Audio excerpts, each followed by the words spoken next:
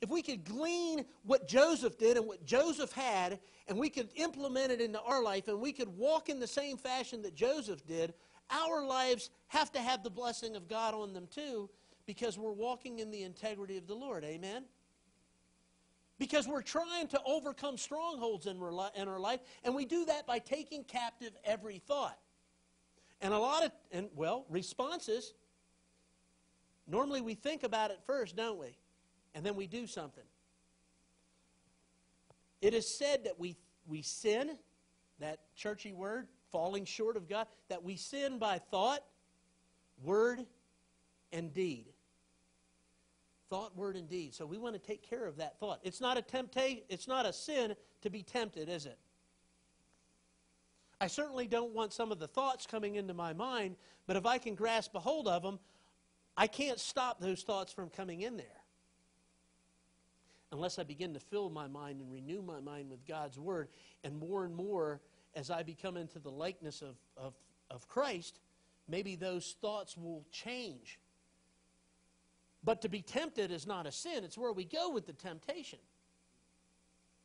I can have a bad attitude in my spirit, but if I bring that attitude forward in a godly way, I'm doing what I'm supposed to do because I've taken captive that thought. And so, how is it that Joseph did what he did? I mean, what was Joseph's response? Well, the first response was he trusted God's character. I mean, and just throw you some numbers here. In 39, 21 through 23, and in 40, chapter 40 and verse 8, it mentioned this twice in 39, it mentioned it in verse 40. It said, verse 21, the Lord was with Joseph, and extended kindness to him. And in 23, the Lord was with him, and whatever he did, the Lord made it to prosper. He trusted God's character.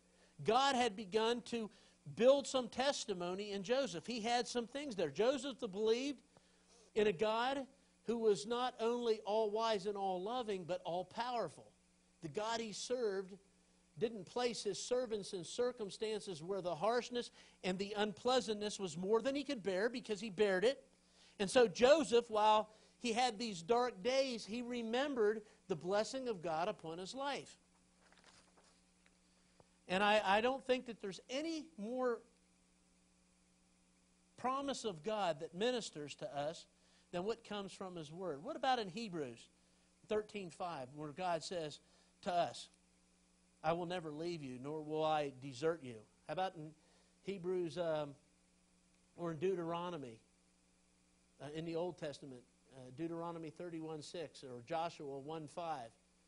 God's promise isn't just to be faithful to us like Joseph, but God says, if we back up to even Genesis 28:15, he says, behold, I am with you, and I will keep you wherever you go. It's kind of interesting. We just off the cuff picked a psalm to look at today, and that was the message in the psalm, wasn't it? That he was going to be with us on the going and coming. For you Bible study people, you see the Holy Spirit trying to connect stuff even in my inadequacies. Behold, I am with you, and will keep you wherever you go, and will bring you back to this land, for I will not leave you until I have done what I have promised you. What did Joseph do in response to God's good character? He responded in faithfulness, didn't he? He's not just sitting in the corner. He's not just there pouting and whining. He doesn't disengage. He's doing good. Just as he did when he was a slave. I mean, look at 39:23. The chief, it says, did not supervise anything under Joseph's care. Almost identical to the words that we read that happened in Potiphar. That he had faithful performance. Man, for those that are running businesses, don't you want good employees that take care of business for you? That do the right thing? Or for us that are called to work for somebody else, we need to do the right thing? I mean, Joseph is setting an example. He's not just sitting around pouting. He's not, he's not angry. He's not bitter. He's not spinning a story. He's not abandoning God. Instead, he's in there. He's working. I mean, after what happened to him with Potiphar's wife, here he was in charge and doing a good job, and then that happened. Probably most of us would have said, why do I even need to bother? It doesn't make any difference. But Joseph didn't do that. He goes right back to doing the right thing because he's walking in faith. I mean, he's not consumed in himself.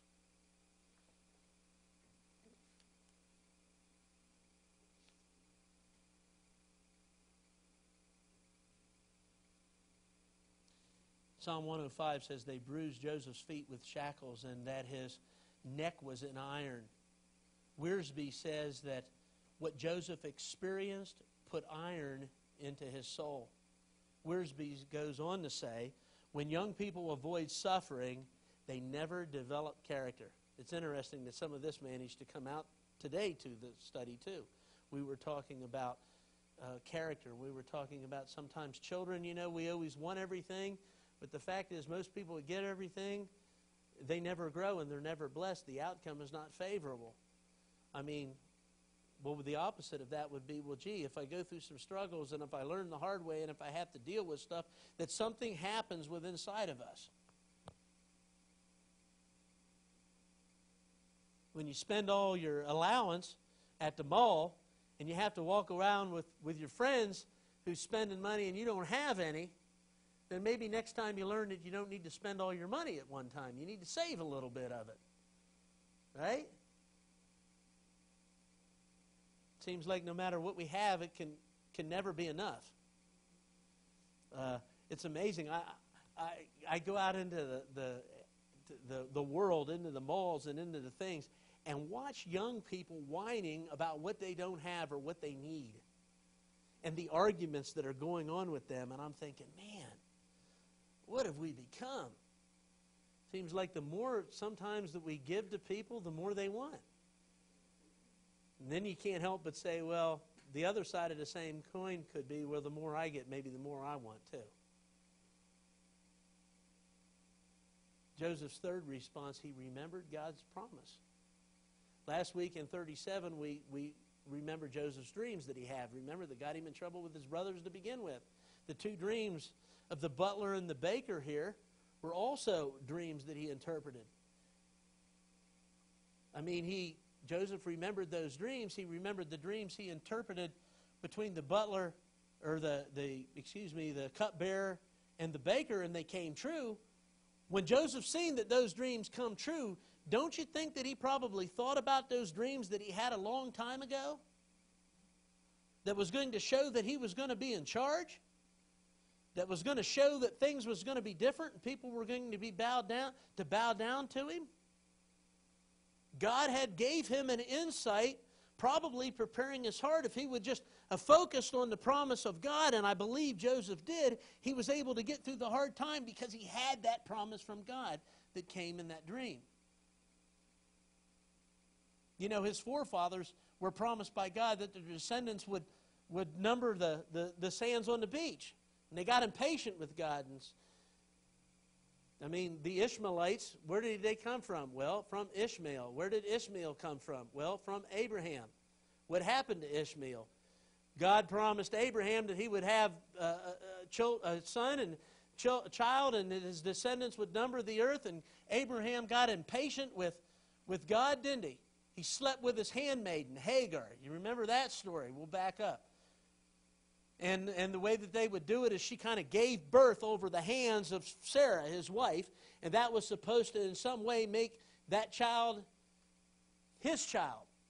He got impatient with God, and that's how Ishmael came to be. But then God fulfilled his promise to Abraham through Isaac. And Isaac begat Jacob. And Jacob begat Joseph. God keeps his promises. Joseph recognized God's hand. I mean, in chapter 40, 1 through 4, you can just make these notes. In verse 8 of 40, in verse 14 of 40, in verse 15 of 40,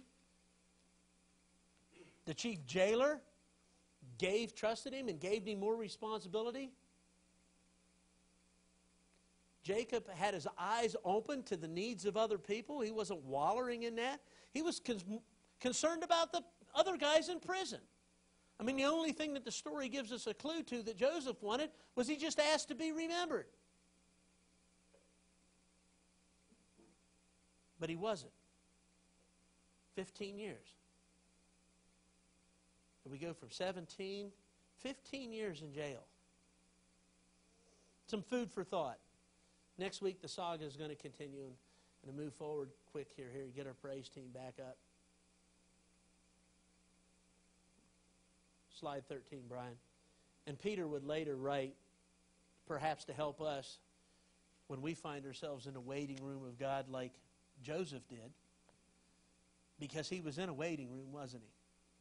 Next week, we're going to see the rest of the story. We're going to see some good things that begin to happen. I think good things was happening in jail because God was with him and everything Joseph touched was blessed. Everybody that was around Joseph was blessed. Good things was happening because Joseph had the correct responses that he needed. He wasn't angry. He wasn't bitter. He wasn't manipulating the situation. He wasn't just looking out for himself. He didn't forget about his God. He did just the opposite. He had faith in God, and because he had faith in God, and because he knew God's will and trying to be obedient to God, he began to serve other people. And because of his service to other people, good things were happening. And because good things was happening, he was probably able to deal with his circumstances, and he had a peace that surpassed all understanding. But to us, in 2 Peter 3:9, we need to remember, and it says, and Peter wrote, inspired by the Holy Spirit, God's word to us, God is not slow in keeping his promises, as some understand slowness. Sometimes we want to do something in our time.